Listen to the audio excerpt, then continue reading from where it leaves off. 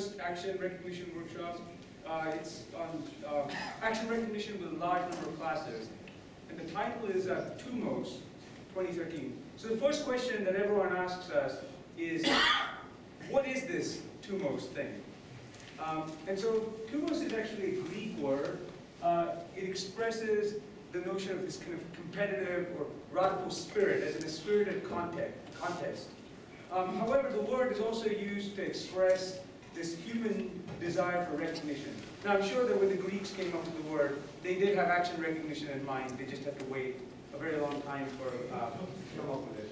But the idea is that we wanted this to be a workshop as well as a contest where people could try out their techniques on large-scale human action recognition, especially now that the new data sets that we have are many more classes than something like KP.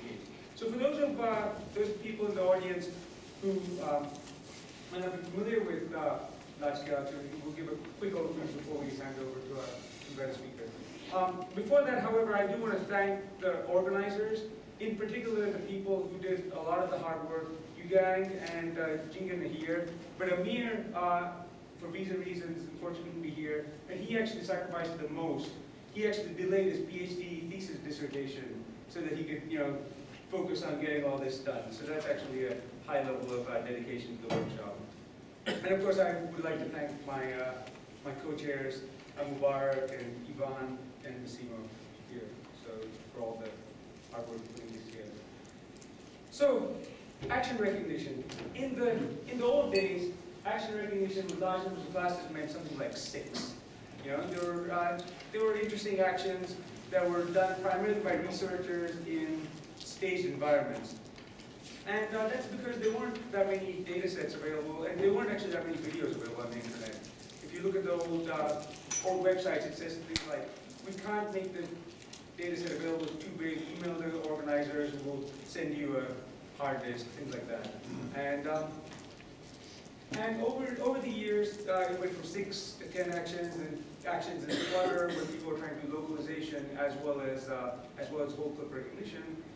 And then I think a shift happened, because then once people digitized movies, videos, people started seeing the possibility of doing action recognition in existing videos, starting with small numbers of actions like the drinking and smoking, moving on to Hollywood action, which still gets used with everyday actions, and then with sports. So this is the start of the UCF series of data sets, which in this case was collected by Saad Ali and Mikhail, along with their interns.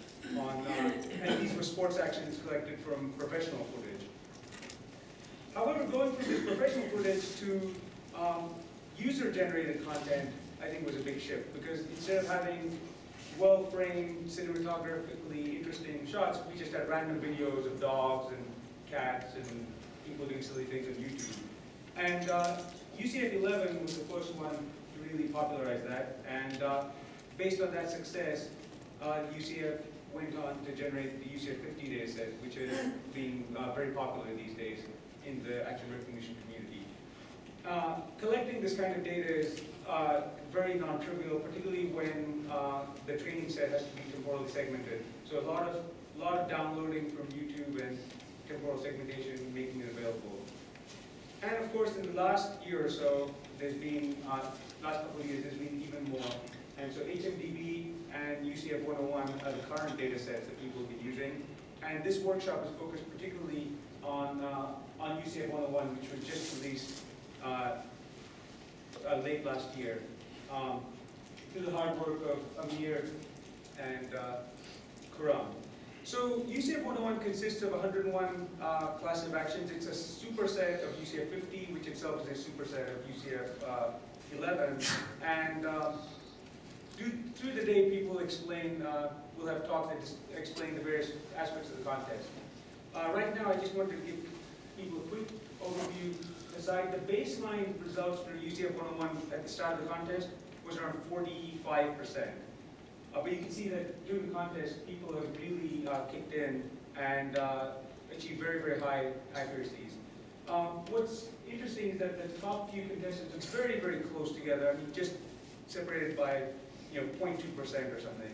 And we're fortunate to get a lot of the people, at least the top 5 teams, talking about their approaches today. And we'll be able to see some things that are very, very common among these approaches, as well as some very different ideas.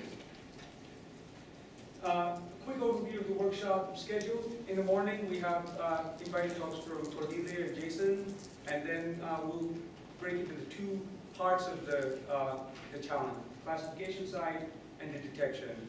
And then the final session will really be looking out towards the future, and in particular, we're very excited to see where the field should go next. I mean, the obvious idea would just be to increase the number of classes, but I don't think that's necessarily what the community needs. So please stick around and help us plan out where we'd like the field to go in the future.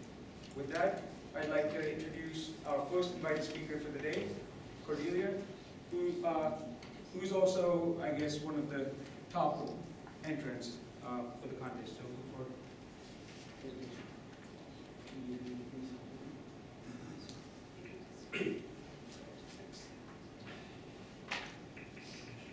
Okay, thank you, Robert. So I'll start off with presenting actually the results of the challenge. So first of all, what are actions? Actions are can be short actions such as open hands and open handshake, or more recently activities such as activities in the non-media event detection data set. Okay, and so I'll start off with presenting actually the approach which allowed us to obtain the good excellent results of the challenge. Then I'll do a short evaluation of different components for human action recognition, and then I'll conclude the talk with an approach for modeling human-object interactions. Okay, so just what are dense trajectories? Dense trajectories, you sample densely in space feature points, you track them using optical flow, and then you design trajectory aligned descriptors, and most importantly MBH, which is the difference between optical flow, the derivatives of optical flow, which allow us to factor out translational camera motion. So it's robust to camera motion. However, it is robust to camera motion, but if the camera motion is more complicated, it's still not invariant to this camera motion. And so here, what we have added to the dense trajectories is to improve them by explicitly estimating camera motion. The approach for estimating camera motion. What's new here is we combine different feature matches to have a dense map to estimate them well. And the second thing that is new is to remove the humans for the estimation, because the human actually induces incorrect feature matches. Okay, and here just overview. We have the flow, the human detector, the feature points to calculate the homography, below the flow, and then on the right, the corrected flow, and the trajectories from the background, which are due to camera motion, which are removed. And so, in more detail, how do we estimate the camera motion? We find correspondences between 2 consecutive frames. We extract and match surf features, which are relatively robust to motion blur. And then we also use the optical flow. We take the most reliable points there, so points which have no information whatsoever we remove. We combine these descriptors surf and enhance surf and the wedges chase like the optical flow. And then we use Mansac to estimate homography. So it's all pretty standard. And here you can see the inlier matches of the homography for a few examples. Okay, and then if you look here at these 2 examples, you can see here actually if you don't remove the human before estimating the homography, here that's the correct optical flow map, you can see that the background motion is not correctly estimated correctly. That's true because you get a lot of feature matches actually on human, which are incorrect, right? And then if you remove the humans, you can see that actually the optical flow, the correct optical flow map really shows the human action and the background motion is removed. And so here, what we show here, how do we walk the optical flow? We have the homography that allows us to walk the optical flow. And it improves for HOF, because there you really have the camera motion, but it also improves for MBH, because the motion distribution is more precise. And then we can remove the background trajectories, and what's interesting here is 2 examples of failure cases. So if there's motion blurs, one of the things which are difficult, makes estimation of matching very difficult, because then you don't have any correct matches anymore, and then homography Okay, and then here, short video showing the results. So here you see the warped optical flow. On the right, removed trajectories. You can see it's not perfect, but it does generally allow to remove the background motion.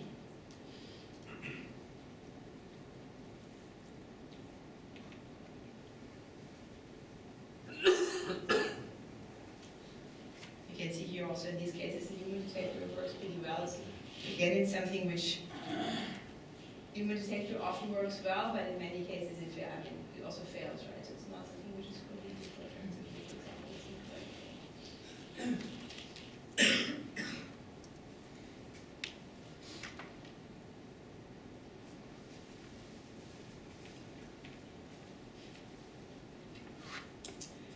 okay, and then if you look at the results, so what we do, we use the standard setting which we also use for still images. So apply feature vectors. Feature vectors have been shown to perform better features for encoding image statistics, or here in this case video statistics. As with feature vectors, we also use power and autonom. Again, that has been shown for static images to improve the performance. We also apply square rooting to the initial descriptors, which is again a trick which improves the performance by 0.5%. So these are all tricks which improve performance by a few percent, but they're all combined all together. It might be important to present the descriptors well.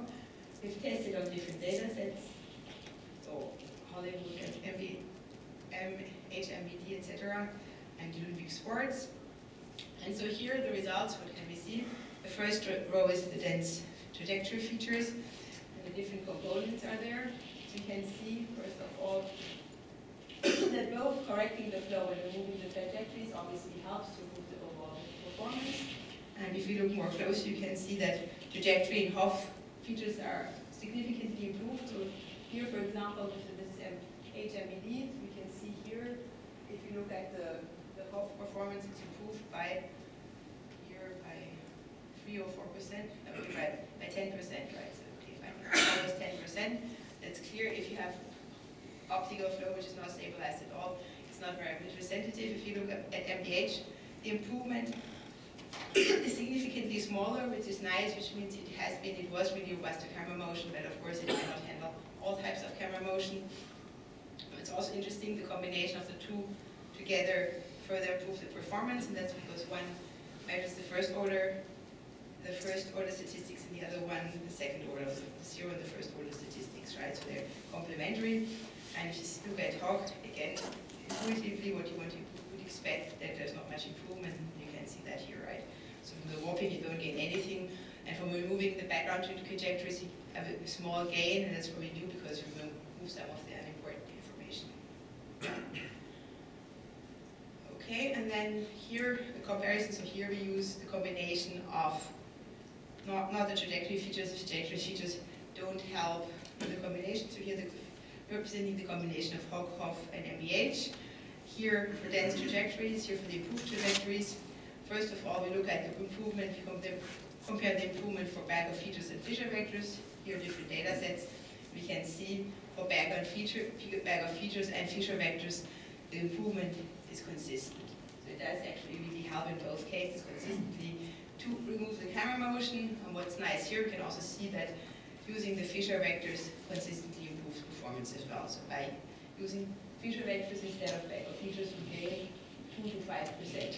And background features, we do use a non-linear kernel, right? So it's not linear, same as in the linear kernel. The best settings for visual words, etc.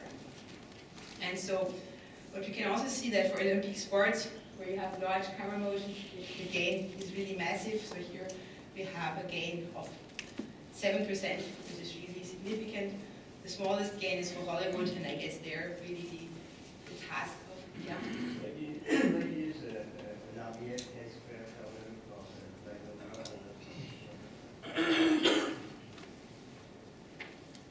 So for the bag of words, if you don't use a chi-square correlate, the performance drops by about, let's say, 10%. So there's a really significant drop. And for the feature vectors, you could also use it, obviously, right? And it's the discussion we had the other day with Iman over dinner. Anyway, so for feature vectors, the increase is about 1%, and the cost is enormous, right? So basically, given that you have this high-dimensional representation, your feature vectors are separable, and if they're separable, almost separable, you don't need an linear kernel, right? Yes. Can I square over the place? No, but you can. No, but you can. No, but you can use an adaptive. You can use an Euclidean distance, or you can use even project your data to lower dimensions and use a metric, and then use a nonlinear kernel.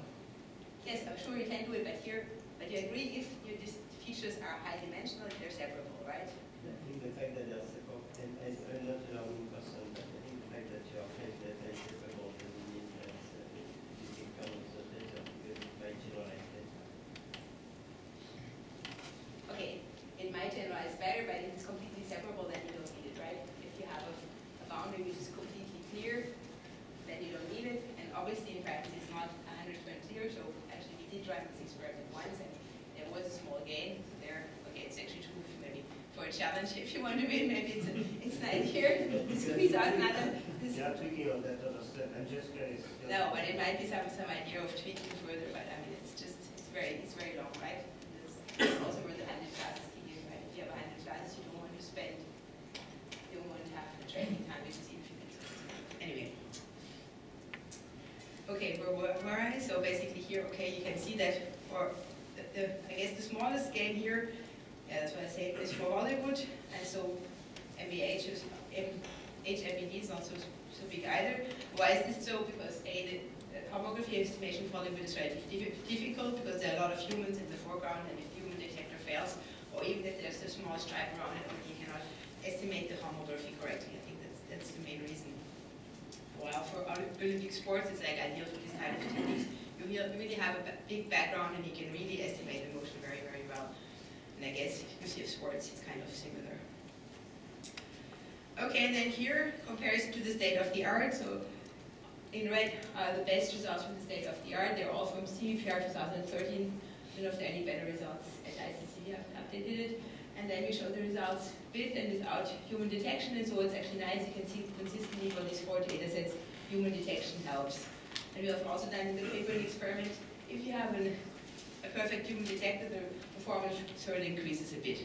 So you can gain, it's not massive, but you can gain up to 3 or 4% by adding this human detector to estimating the motion. So does it slow down? I mean, does it take a lot of time to do all these human detection frames? Well, the code I come back to that, but I can answer the question. The code we're currently having is like a pretty old version of some code, so it's very slow. So it does slow down massively. And so for our large-scale experiments, we're actually not using it today. But I think it's also it has been developed by some other students. So I guess the question would be, really, could you do human detection in real time? And I guess it's possible, right? It's something, it's one of the things, I'll come back to that in the conclusion, but I really want you to look into improving the human detector.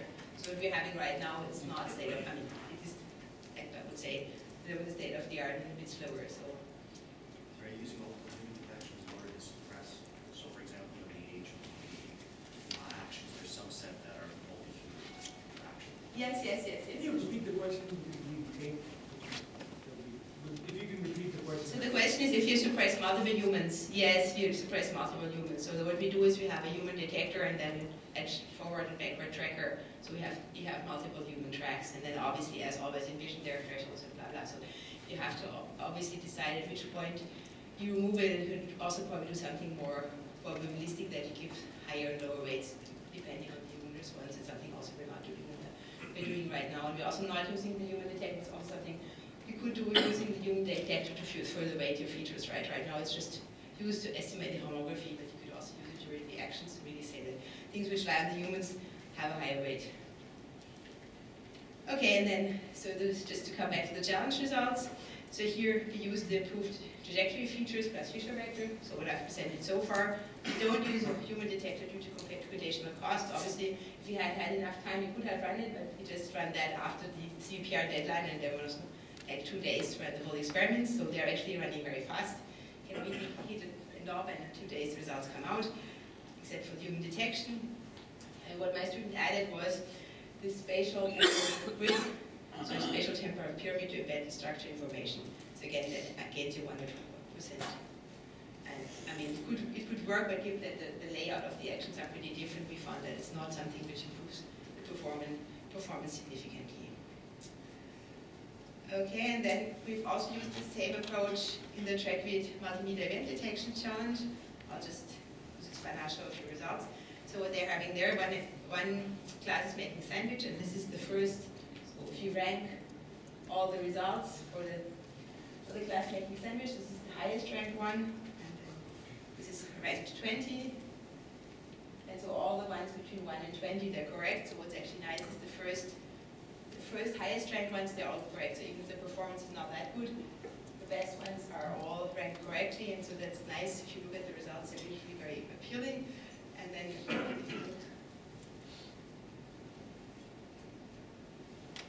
you look at the first incorrect results, so that's actually interesting.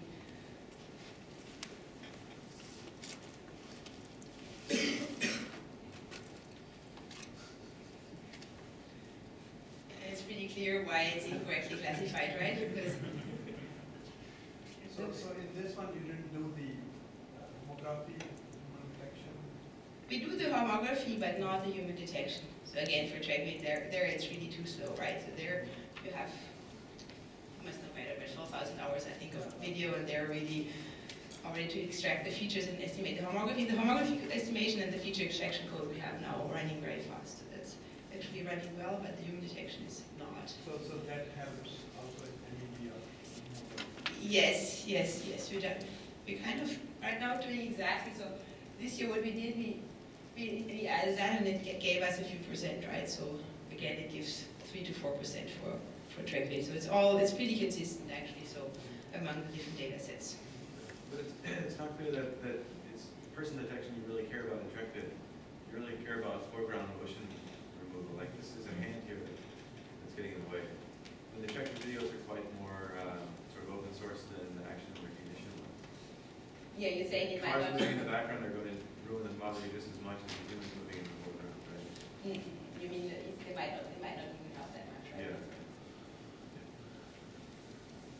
So here's another example for flash mob gathering. So again, you can see the highest ranked ones, they're all correct.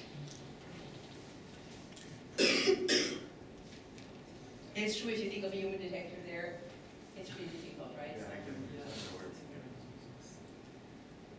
But there are actually actions also where it could help, right? So for example, if you have grooming an animal, so there you have one person performing an action, okay, then you should might need to go further and do something for the other objects, which is an action as well. Okay, and then the first incorrect example is it's just a background video again, and you can see that here again, it's very similar in humans moving together, but instead of doing the flash mob gathering and moving to one point, they're just randomly moving around the campus. But it's pretty clear where the confusion comes from.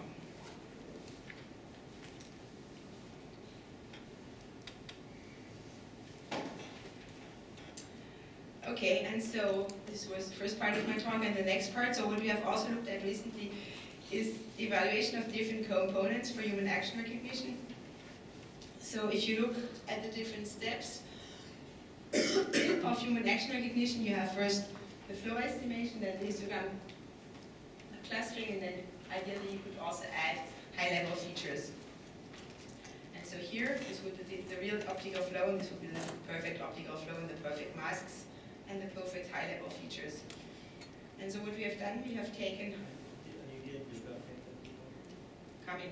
we have taken 21 actions from the HMPD dataset. So one of the authors of the original dataset is the author of this paper. We've selected a set of clips. The clips are a bit shortened, contain 30,000 frames. For each of these frames, we have annotated the human puppet, so you have actually the human outline. And so this gives you obviously the puppet mask, the puppet joints, and for the flow, you suppose that the flow between body parts is constant. That gives you an estimation of the flow. Okay? And then basically you have the estimation of the flow, you have this puppet flow. And then you can look, so here, baseline would be without the change and trajectory features, and the trajectory features here is not the motion corrected version. Then here are the results. If you had perfect optical flow, you would gain about 10%. And here similarly, if you just had the mask, no perfect optical flow, but you have a perfect mask, again, you can gain about 10%. That would be if you had a perfect human detector. And then here, if you use the high-level features of the joints information you have from the joints, then you get a 20% improvement. So if you had a perfect human pose detector, then you would get this 20%. That's, so 2D joint positions, not 3D. Yeah, we have no way of getting it. So compared to just, if you just apply human detection, not this more complex puppet model, then you don't get that much improvement. Well, here, so for the mid-level features, we have compared using the bounding box and using the puppet mask, right? So that's in the paper. And you can show that basically using the bounding box, you get a bit less, but pretty similar to the mask, right? So, If you have the 2D joint position, you can get human. You have kinematic model, you have the quantity. you can estimate them, right?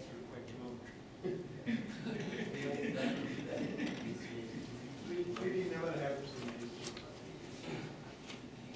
Wrong way to go. Yeah, but he said, do you have 3D? And as John is answering that, he could probably get it out, but the question is, would it help? That's another question. Yeah, okay, it's actually good. It's a good question. How reliable it would be, but given that already the pose is like artificial, given that we now go to 3D, I guess it doesn't make sense. And so one question actually, which we haven't really answered, is actually why are we only getting 80%? So this is a subset, right? But why are we getting only 80%? Because given that we have now here perfect pose, we would say maybe why don't we get just 100%? And I guess it shows that it's not just the motion which is important for human action recognition, but there's also some example. One example is climbing stairs. So climbing stairs obviously is very, very similar to walking, right? So if you look at the motion of the person, it's almost indistinguishable. So there you would need to detect the stairs. Or another example is brushing hair. So again, if you don't see the hair, you don't know what the person is doing. Even psychologists do experiments that show that if they have just a look and tell them about it. Get different actions probably. Yeah, they had, different actions. So the student actually didn't do a psychology experiment, but he showed the dots actually to other students, and you cannot tell. So it's pretty clear that, I guess you can tell that for some actions, like for example walking. So they had these dots features with walking, that there it walks, but for more complex actions, we looked at it, you cannot tell, and you cannot tell them apart, right? I think it's more, you cannot tell them apart. You know maybe that somebody is doing some motion with the hand, but you cannot say that, you cannot make a difference between, fine grain difference, right? Between turning a screwdriver, Siemens example, or turning an ice screw, you cannot have the difference between the two if you don't have the object, right? Did you consider occlusions of some parts of the body? For? So if you no, they're always annotated, right? So the examples are kind of chosen so that you can annotate. They're all full body pose. Or upper body model. So it's not full body, but what do you mean? Like if you mean I cannot see the arm, I guess then it's Hellenistic. So if you cannot see the arm, for example, we annotate it still, but it's behind, so we have this layer top of right? We can actually want to. And I guess if you do the thing with the pose features, then you're not about the occlusion because you're just taking the joints and taking the relation between the joints. So there's no occlusion term in there whatsoever. So how much more effort you get the joints from the mask? What's the difference?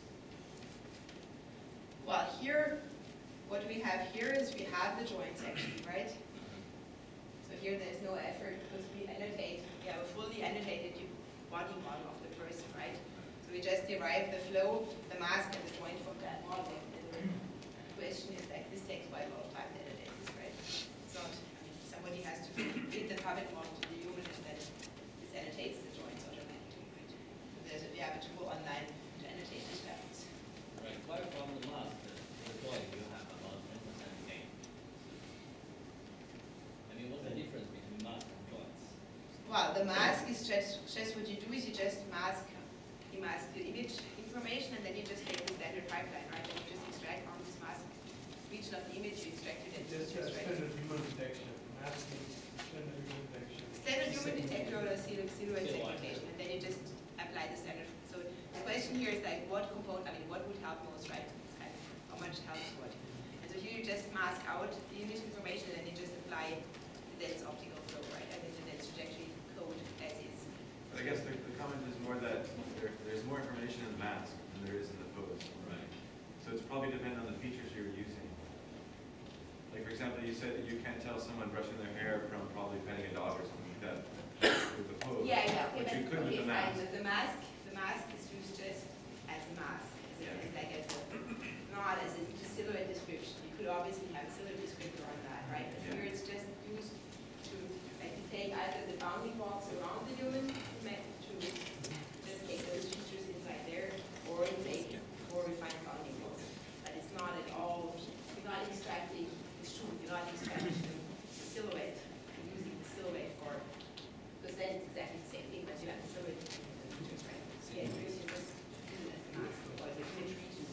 That's more, if you could, that's what people have been doing, right? You could have, there's some papers about image saliency, visual saliency. You could have something which indicates which regions are salient, and this would be like the gate you would expect, right? If you determine well which regions are salient and you mask out the other features, that would be the gate, right? That's kind of, yeah, that's the best, right?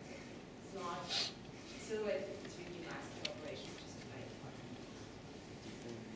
Those Okay. guys have a mocap system. You could have instead of putting the joint by hand, you might put it there. And if you have the mocap, and maybe in that case. Okay, so 5 minutes. So yes, we have seen that. So we have to improve current. So what we have to do, we have to improve current optical flow algorithms. So we have also done a preliminary evaluation with different state-of-the-art algorithms. And actually, what's interesting is that the better algorithms for optical flow are not necessarily better for action recognition. So probably they perform a lot of over-smoothing. It's actually interesting. So did several experiments. It just doesn't help to use, for example, the Fox and Manix. And no, and here this paper uses another approach which does even more smoothing. The performance drops by 2. I mean, I don't know how relevant it is. We have to do more experiments, but it's clear that current optical flow techniques are actually they're not doing what we want for actions. And I guess also what you want for actions is that you have this relatively small limbs, and if you do over smoothing, then you just get rid of everything, which is significant, right? And then basically using the most basic algorithm, which is the optical flow for Fernbach, which is OpenCV, gives actually results which are reasonable. And then second thing, I guess it's time now to move towards integrating, using human detection and those estimation for action recognition. And so again, we've done a very small experiment on a subset of actions where the actor is fully visible, and applied the Young-Raman and Pose algorithm, and actually there we show that it improves the performance by a few percent.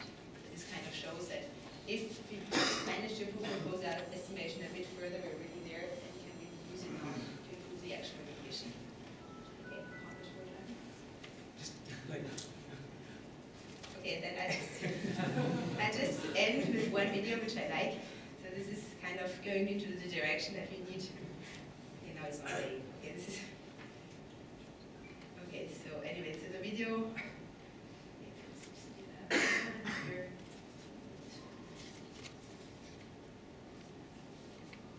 Okay, so this is just to conclude, basically, like undermines the point that basically you should move away from just modeling the action, but you have to have also the interaction with the environment and the object.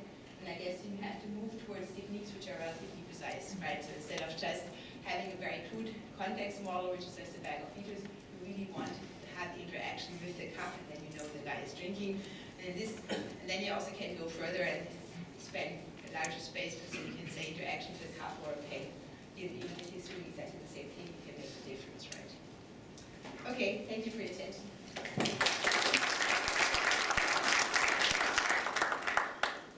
couple of questions. I know people will interrupt you all the time. Clarify that for the UCF 101, you did not use, or you did use the human detection and the mammography? We use the mammography always, and Okay. we didn't use the human detection due to time constraints, because we had to run it in a day or two after the CVPR deadline. So I guess it would be interesting now, because if you have time, you can run it, right? Even if it's slow, it's not infinite data set. So you think you can improve it further if you use the remote detection? Well, it would be interesting. So basically, for all the other examples, I showed that we gain like let's say 2%, and if you gain 2%, it would be significant, right? If you look at it. Yeah, Look at the the numbers. 0.2% differences, so I guess 1 or 2% would make a big Yeah, and even if it's just 1%, it would make a difference, right? Absolutely. Yeah. Last question. So in the database, some actually only including part of the body, for example, only facial expression or the IRs or the hairs. And for that kind of thing, if you do human detection, you cannot find that. It's very different. It's very difficult to find the human. What do you mean if you only have the upper body? Yes, some kind is smaller than upper body because if you only have the face. So the human detector we're having is actually, it detects different components. It detects the face, the upper body, and the full body. And it's a combination. Multiple detector. It's, Do you use a multiple detector or multiple detector? Multiple detector. yeah, multiple detectors. Yes. You have four components. Each one is run separately. And there is You turn detector for different kind of action or use the same detector for all the actions? we use the same detector for all the actions. So it's just one standard detector, but it's a sample of different. I mean, even the face interrupt detector uses the upper body model and the full body model, right? And we have the face detector integrated as well. Okay, thank you. Thank you very much. Please thank the speaker.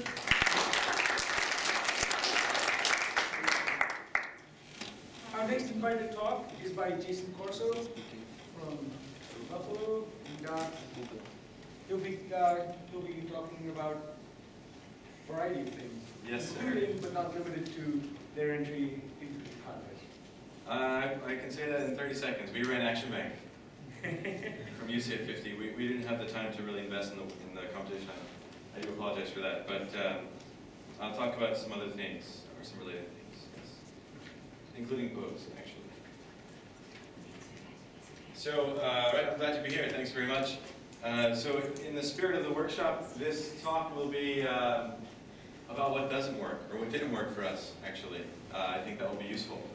And pose is included in there. Although if you do use pose with action recognition like that trajectory, you do see a 3% or so improvement like Cordelia said. But, that'll take up maybe half the talk, maybe a third of the talk. And then I'll supplement it with what I think has a lot of promise, which is sort of the shape of the action or segmentation. And we've carried out a human psychophysics study on some segmentation videos that show there's quite a bit of information about not only the action but also the actor in the material. Okay, so the first part is about pose in motion, and if I can begin by just kind of asking you a little bit some questions, right? So you all know the UCF 50 classes. What action is this? Drumming? Diving?